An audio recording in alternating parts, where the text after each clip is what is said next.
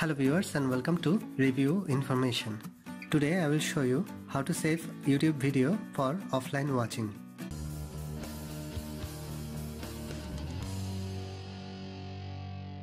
Now go to the YouTube app from your apps list. Choose any video, then tap on the three dot below the video. From the drop down menu, tap on download. Your video is now started to downloading. You can save YouTube video for offline watching in another way. Open any video and see download button present below the video. Just tap on it. Your video is now started to downloading. It will take some time to download this video.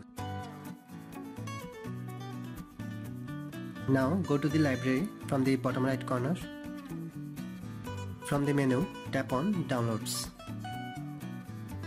And your downloaded videos are available here. You can watch this video when you are offline. That means when there is no internet connection. So in this way you can save YouTube video for offline watching. Thanks for watching. Hope you guys enjoyed my video. Please subscribe my channel for more videos. Goodbye.